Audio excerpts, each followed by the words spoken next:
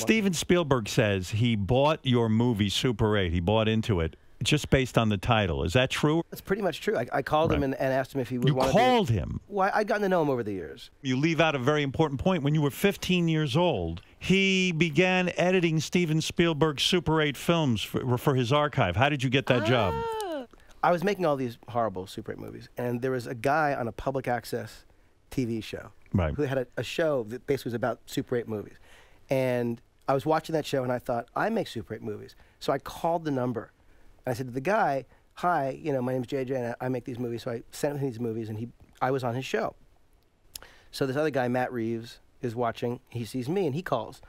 And so the guy introduces me to Matt, and Matt and I have like the same interests, and he ended up creating Felicity with me, Matt. Right. So there was a film festival that this guy who was doing this public access TV show had in L.A. at the New Art Theater. Right. And small theater, and we had this film festival, and the LA Times wrote an article about the kids in the thing, and the article was called "The Beardless Wonders."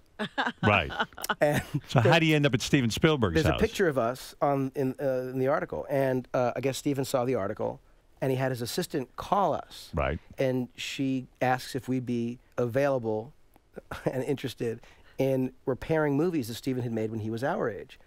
And of course, we're like, what the hell? Wow. It was insane. Instead of hiring a pro, he figured to get a kid cheap. They would trust you with his precious archives. Yes, but there aren't copies to be made when you're making 8mm. So the truth is, he was entrusting 15-year-old strangers. That's crazy to me. It makes no sense whatsoever. To this day, I'm like, something fucked up.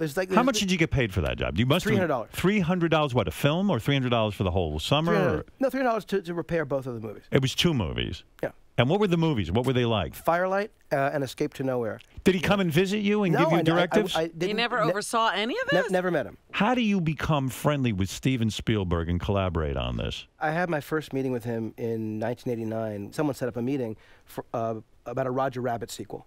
So when he gives you the call, you got to be beside yourself. Losing my mind, and then.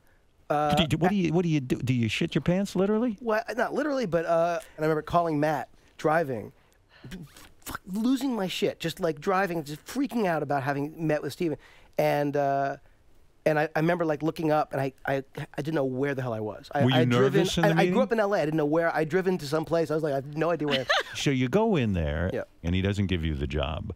But somewhere along the line, for like a movie like Super 8, he taps you. He wants to produce your film. He's watching you. What happened with Super 8 is I just thought, there's a movie called Super 8 that I would go see that has to do with these kids making these movies. I had no idea what the story was, what the genre was. And I knew, because I'd edited his movies as a kid, that he had made as a kid, I knew he'd done that.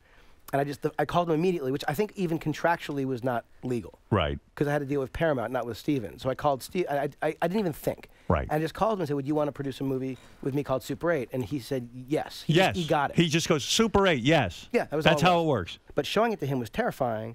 My heart was fucking, it was pound. I couldn't believe I was sitting there having to show him this movie.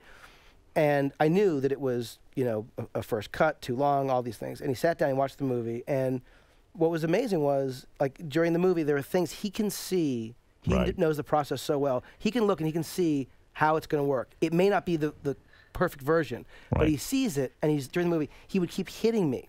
Like, that's a scene that's going to work. He knows. He sees the best version of what something's going to be.